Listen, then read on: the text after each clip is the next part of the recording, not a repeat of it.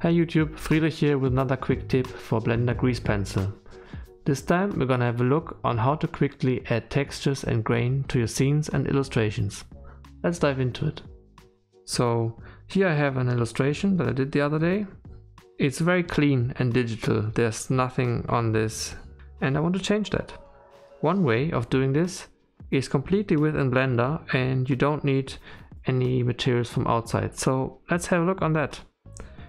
You go here on the sidebar onto the textures and create a new texture. In this texture bar you're going to select noise. Next we're going under compositing and yours probably is empty here. So just click here on render and then it renders a pre-image. Check the use nodes here on the top and connect these. To create new nodes, you press Shift A and then search, not A, but viewer first. This is our viewer and we're going to connect it to our image.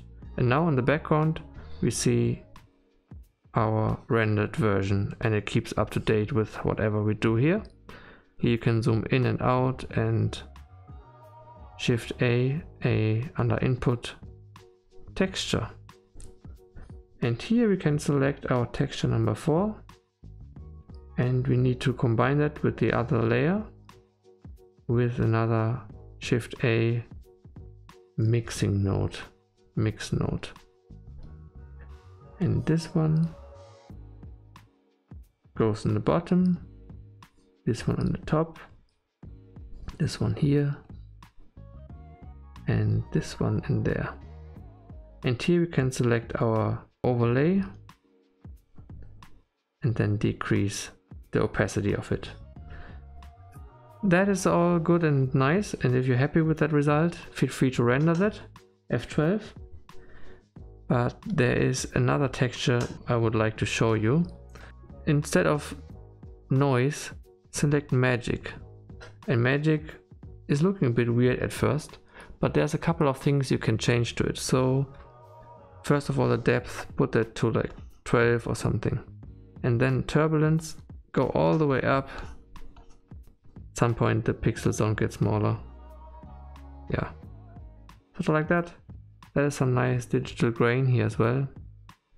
That looks actually fairly nice. What I also do is I will kind of duplicate these. Kind of experimental look anyways, but I'll show you quickly. Hoppala. In here, select another one that I already did. Number 3, and I changed this one to bigger again.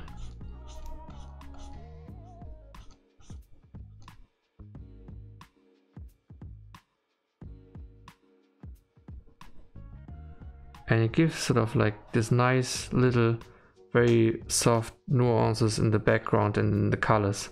See the shifts here? Let me render F12.